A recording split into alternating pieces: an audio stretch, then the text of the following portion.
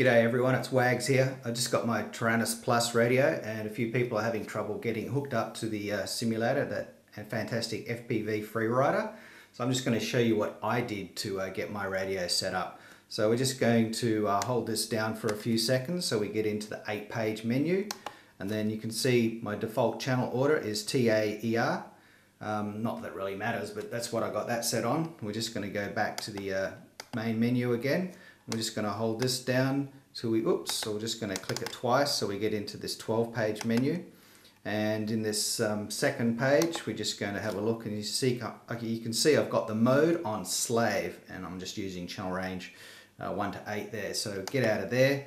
So we're back to the main menu. Now we'll just scroll through, and we want inputs. So now you can see my inputs. We're on number page 5, and we're just going to have a look at the throttle, and you can see I've got weight of 100 and offset of 50. We'll just get out of there, and then we're going to go down to the aileron, and we're going to go, which is number 2, and we're going to have a look at that, and I've got that on 150 also. You can see offset of 50, the line is above. It's very important. I'm going to show you why in a minute. We're just going to get out of there, and then we go down to elevator, and we have a look at that. We've got that on 152, and then we'll get out of there. We'll go down to the rudder, and I've got that on 152. Now these other ones is because I've got Expo set up. Expo off. Expo on. And I'll show you how to set them up Expo on. Expo off. Expo a little bit later on. Expo off.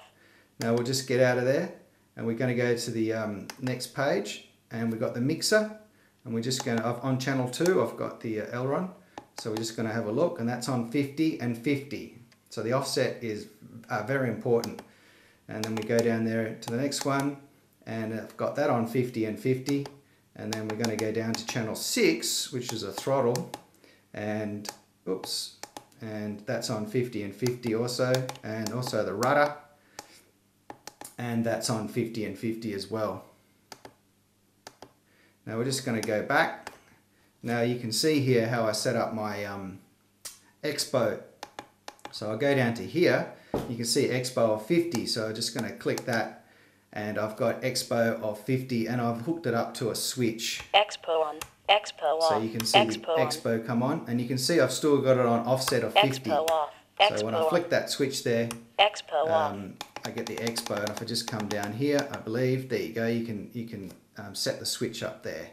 On the bottom there. So I've got that there. So we just go down to the next one, to the next 50, and same thing. Expo on.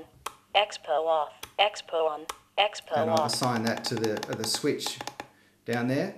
Switch D. Expo on. Expo off. We'll just get out of there, and then we're just going to go down to the rudder, and I've done the rudder the same, Expo 50. Expo on. Expo off. Expo on. Expo off. That's 100. So we're just at the main menu there. I'm just going to show you why it needs to be offset. So we're just going to go 1, 2, 3 on the page button. We get these bars. Now you can see when I push the sticks, it's only using 50%. That's why it's offset 50. If it went all the way to the left there, the simulator, you won't be able to calibrate this radio on FPVFreerider. So that's what I've done.